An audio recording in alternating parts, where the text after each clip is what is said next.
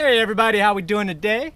So a couple things going on. One, I want to do my weekly lobster report. So I'm just going to check a couple of spots and maybe take one or two for dinner. Second, I'm going to be introducing a new toy, and that's what we're going to play with a little bit today. But I forgot my second GoPro that I mount on the net, but you guys get the picture. I swim down, I scoop up a lobster, throw them in the ice chest, all done. So I'm gonna do that real quick and then we'll get on to some other stuff. All right, I'm still getting them. So that's a nice legal size one here. So I think I'll get one more and then we'll get to playtime. All right, got even a better one. It's almost half an inch oversized, so yeah, dinner's done. All right, I've got dinner, a couple of lobsters in the coolers there. So stopping over, get to play with my new toy here. This was gifted to me from Bonefish Chuck. Just picked it up today.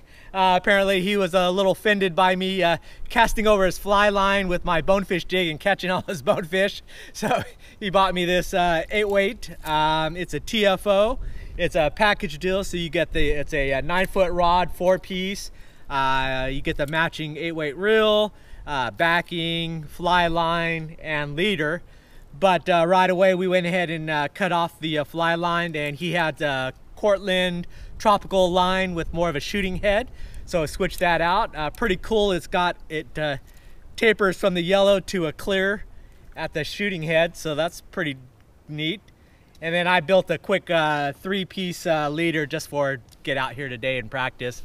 I could throw a trout rod, I could throw a tarpon rod, but that middle range finesse fly fishing I really don't do very much, so I'm going to be practicing with this quite a bit. Came out here, it's windy as crap, but in this little pocket cove I know it would be kind of calm, so I could play around a little bit, maybe hook up stuff here and there. But otherwise you'll see this a lot, and this will also work out perfect for hitting the White Street Pier at nighttime for tarpon. Since it was kind of overkill with my 12-weight, but this will be just about right. And then I'm sure you'll see us using this on Chuck's flats boat as soon as this wind ever stops. But anyways, that's what I'm gonna play with this afternoon. Then head back and do something greasy with these lobsters. Now my kayak is pretty much set up for fly fishing, so because I have it set up when I use my tarpon stuff, but the fly rod just fits in the holder, no problem. I've got my nice fly fishing blanket, so I just kind of cover it and it makes a nice little pocket there and covers all the snaggable areas. So yeah, I'm gonna take a look. Got some deep cuts, current's raging pretty good, so stuff will come along this edge, stuff will come along this flat, and because we're right along the edge there, stuff will come up and then go back down, so we'll see what we can do here. First cast.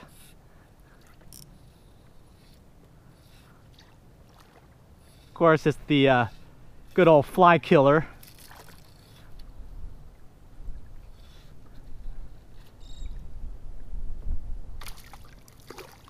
Senor Cooters. Don't destroy my fly, don't destroy my fly, don't take my fly. Relax on the blanket. Just relax. There you go. We're catching fish already. Stop. Bam! Fooled by the fly.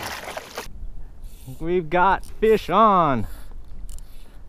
Another one. What do we got now? Snappers. All right. 2 casts, 2 species.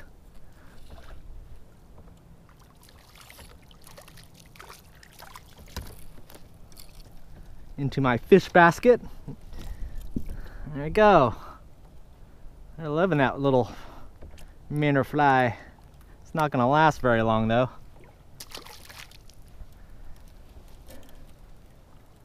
It's a fish catching machine.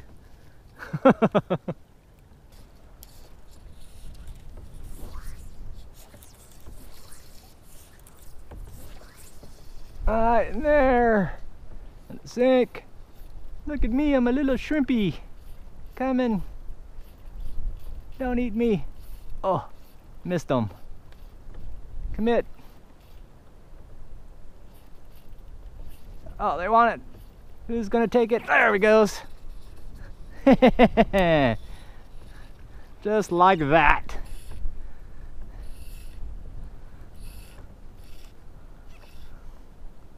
Trophies.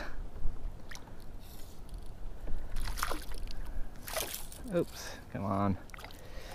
Get into my basket. Bam! They're growing, getting bigger.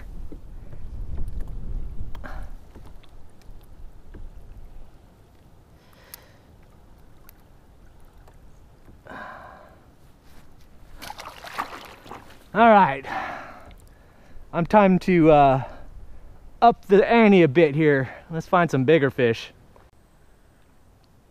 Got a little bit of a out of the wind spot here. I think those are mullet. I think. We're just gonna stake out here and just keep an eye out and see if I see any tailing action. Yeah, looks like those are mullet. And I don't think I'm gonna catch any mullet. They're just stuck in that little hole there.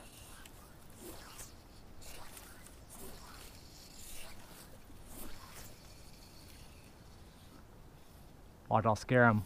Oh, oh, whoa. See if I can snag one. Oh, I had one. Bumped them. And, whoa, not bad, whatever it is. Blind casting in this hole.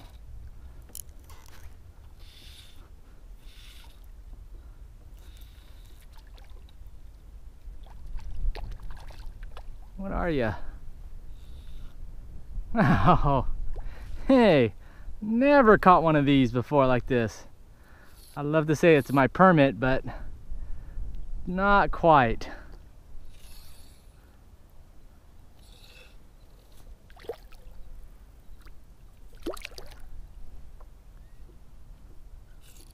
Almost as good as a permit.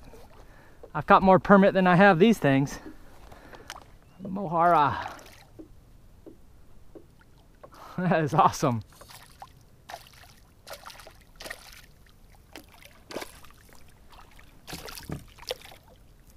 That's a good one too. Wow, look at that boy.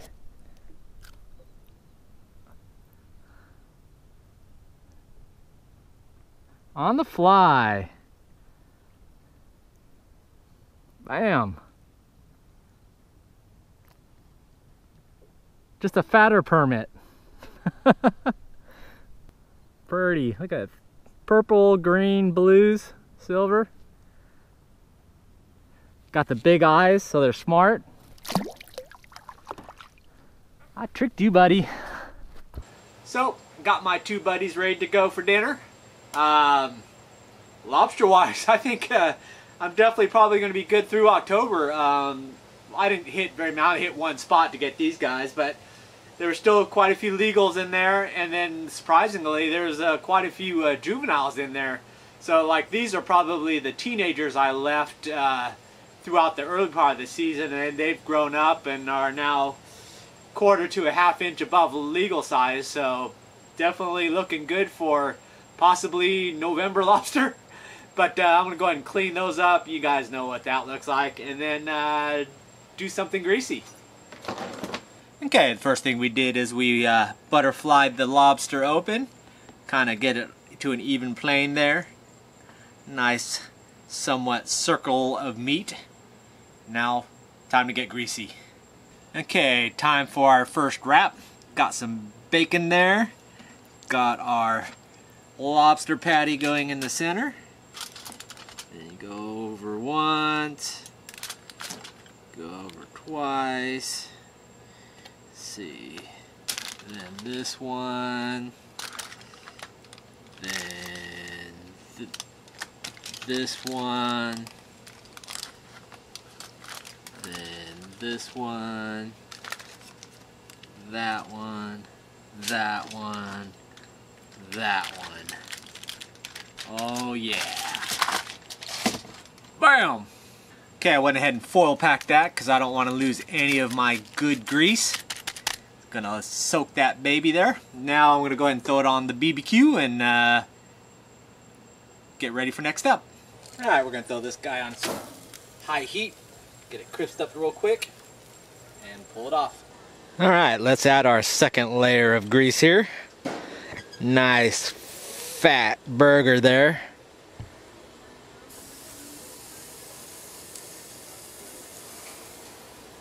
Now that the bacon lobster patty is formed, I took it out of the foil, and then we're just going to do a quick sear.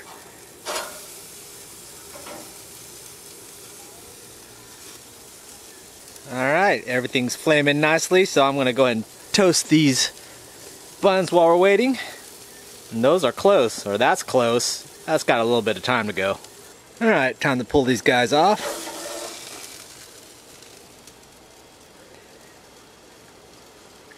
Hang out with your little brother there. Alright, I'm going to go ahead and cheese it up a bit here. And we're just going to let that kind of settle. Get all the juices to kind of relax themselves. And then time to start building. Okay, let's build our masterpiece. All I'm adding is mayo. That'll be about all the additives there.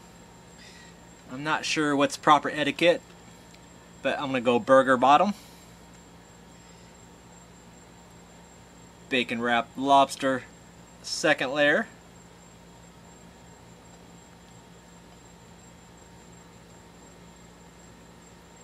two wedges of tomato,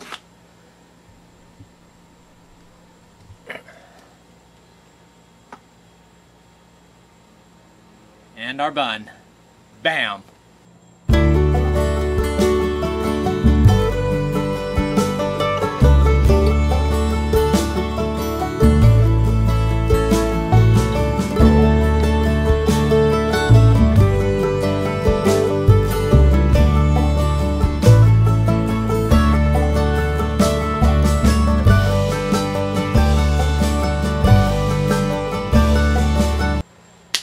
Dinner's ready. I'm going to chow down on this, and I think I'm going to take my new fly rod and hit the White Street Pier and try to catch a tarpon.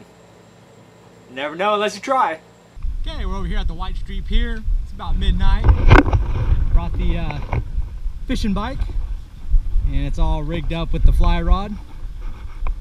One of my last year's projects. I think it was last year, but we're going to see if we could catch a tarpon on a fly.